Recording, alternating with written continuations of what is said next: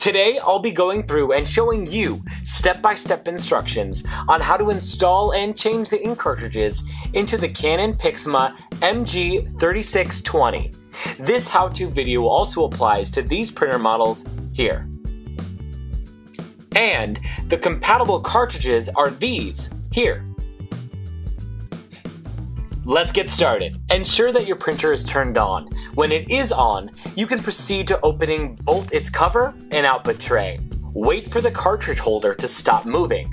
The head cover will then automatically open. Use the cartridge lock lever to release the cartridge. Pull the cartridge towards you. If you are installing the ink cartridge on a brand new printer, be sure to remove the placeholder plastic tabs before you try to install the ink cartridges. If you are replacing empty ink cartridges, be sure to remove the old cartridges before starting. You can even take your empty cartridges to an office supply store near you, or mail them into the printer manufacturer, free of charge for them to recycle the empty ink cartridges. Now that we're where we need to be, we're going to take the ink out of the packaging. For this printer, your color ink is located farthest on the left, followed by your black ink, which will be on the far right.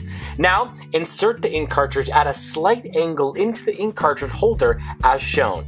Then, press the bottom of the ink cartridge down until it clicks into place. If it is not fitting in easily, check to make sure you have it the right way up, and that you are inserting it into the correct slot.